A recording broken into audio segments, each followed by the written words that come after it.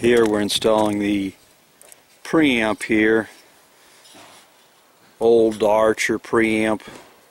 It's got 75 ohm input, 75 ohm output, 300 ohm input, so it has a balun inside, and I'm hooking it up to on the antenna here, which is big long UHF directional,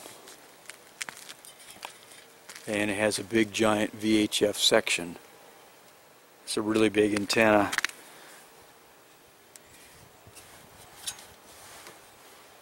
Trying to clean up the connectors.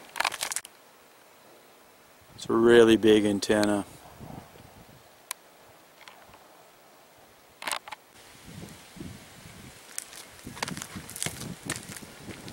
This is almost, the UHF section on this is almost probably about 5 feet long.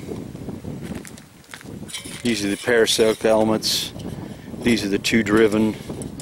We got the reflectors. And most of the digital channels here are on the UHF band. We could go ahead and cut this off, not use the VHF, but we want to hook up this preamp and just see if it makes that much of a difference. Yesterday, 300 ohms was just a dream. Today it's reality. Here we are, I have a 300 ohm drip loop. Got it dressed right, got it away from metal objects, got a defined drip loop here to the preamp, got these all cleaned up, so we're getting fired up here.